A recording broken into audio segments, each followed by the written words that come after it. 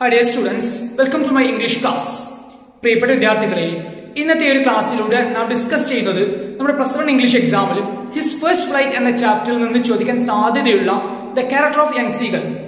Young seagull അതായത് ആ ഒരു കുഞ്ഞു കടൽക്കാക്കയുടെ കഥാപാത്രത്തെക്കുറിച്ച് ഒരു പാരഗ്രാഫ് തയ്യാറാക്കുക.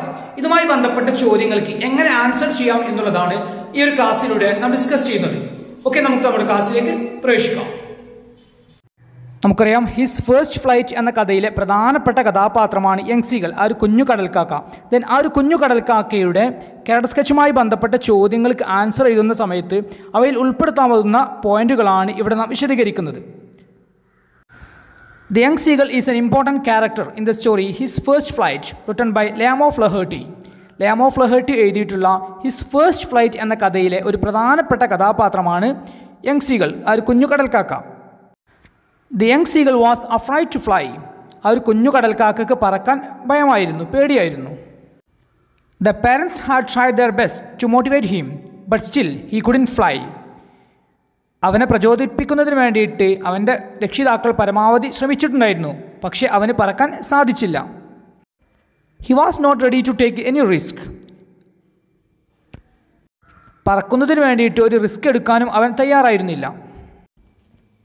Lack of confidence was his main problem. അവൻ്റെ പ്രധാനപ്പെട്ട പ്രശ്നം ആത്മവിശ്വാസത്തിൻ്റെ കുറവായിരുന്നു. He thought that his wings would never support him to fly high. ഉയർന്നു പറക്കാൻ തൻ്റെ ചിറകുകൾ തന്നെ സപ്പോർട്ട് ചെയ്യില്ല എന്ന് അവൻ കരുതി. He was not so self reliant like his brother's.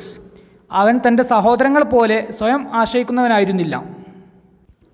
Instead he was over dependent and lazy. പകരം അവൻ അമിതമായിട്ട് മറ്റുള്ളവരെ ആശ്രയിക്കുന്നവനും മടിയനുമായിരുന്നു. He was not ready to work hard to achieve success. വിജയത്തിനായി കഠിനാധ്വാനം ചെയ്യാൻ അവൻ തയ്യാറായിരുന്നില്ല.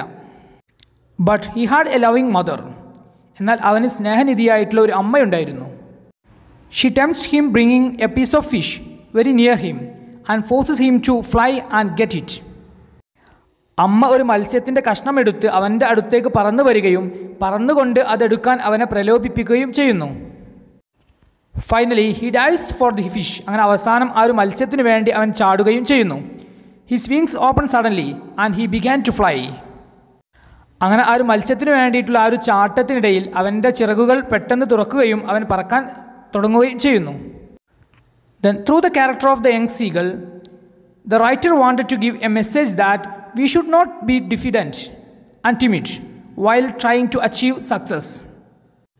വിജയം കൈവരിക്കാൻ ശ്രമിക്കുമ്പോൾ ഭീരുവാകരുത് എന്നുള്ള ഒരു സന്ദേശമാണ് കുട്ടിക്കടൽക്കാക്കയുടെ കഥാപാത്രത്തിലൂടെ ഈ ഒരു എഴുത്തുകാരൻ നമുക്ക് നൽകുന്നത്. ഓക്കെ, യങ് സീഗളിനെ കുറിച്ചുള്ള ഇത്രയും കാര്യങ്ങൾ, യങ് സീഗൾ എന്ന ഒരു കഥാപാത്രത്തെക്കുറിച്ചുള്ള ചോദ്യങ്ങൾക്ക് ആൻസർ എഴുതുന്ന സമയത്ത് നമുക്ക് അവയിൽ ഉൾപ്പെടുത്താവുന്നതാണ്.